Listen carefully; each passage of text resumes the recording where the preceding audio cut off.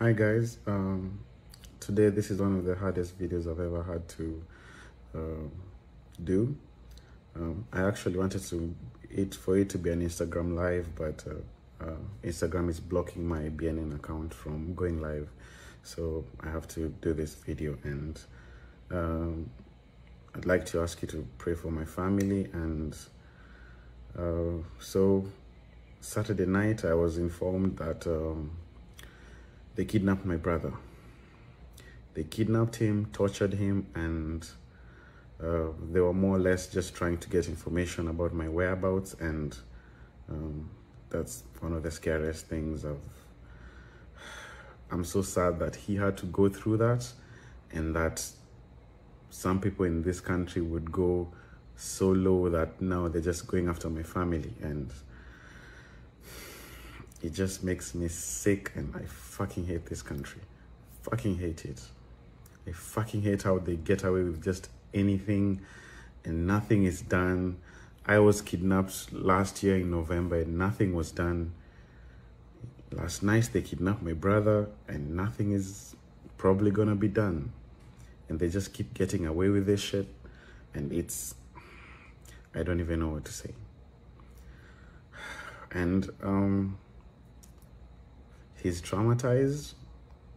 And let me even just start this story from the beginning, because a few weeks ago, I asked my brother to go and pick up a package for me from the airport.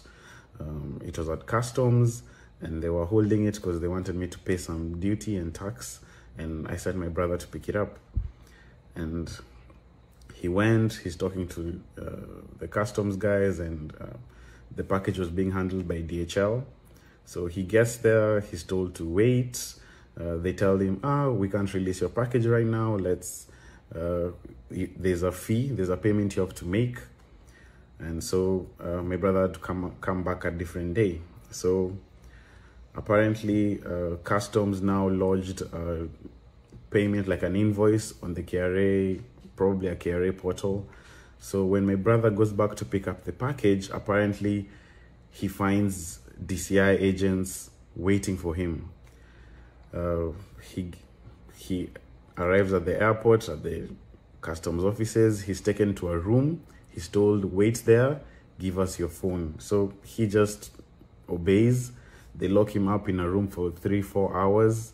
He's wondering what's going on, but they didn't actually tell him that they're locking up in the room. When he went to open the door to check why this guy's taken so long, that's when he realized he's actually been locked inside a room.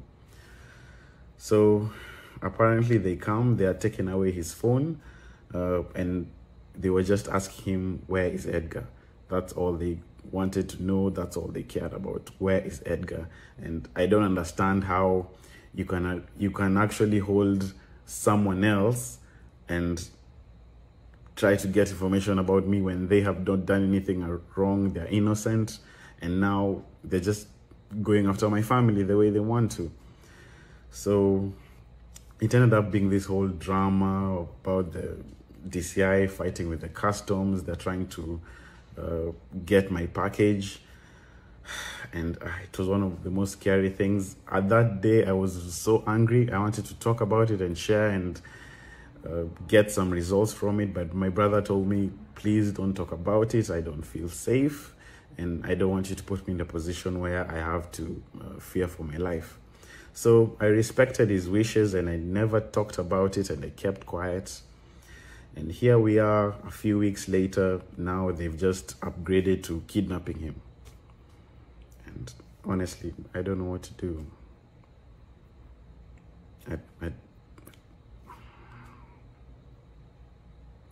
They now are really just doing like, there are no boundaries with them anymore. They're just doing whatever they want.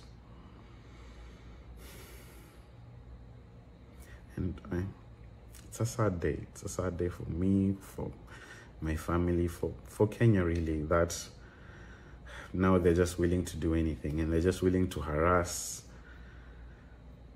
anyone they want just to get whatever they want. And now they're just coming after my family. I hope the right people see this, and I hope these people are found and brought to justice, because it's crazy. It's crazy that this is the country we live in.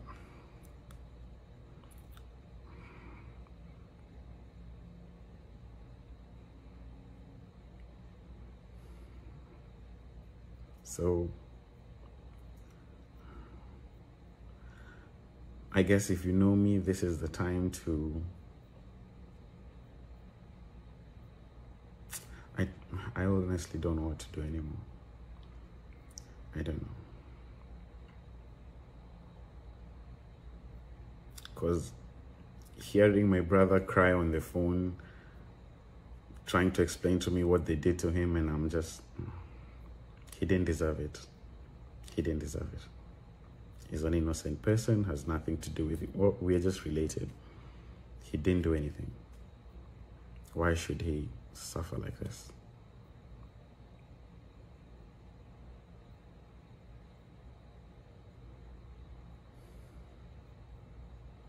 So yeah, I guess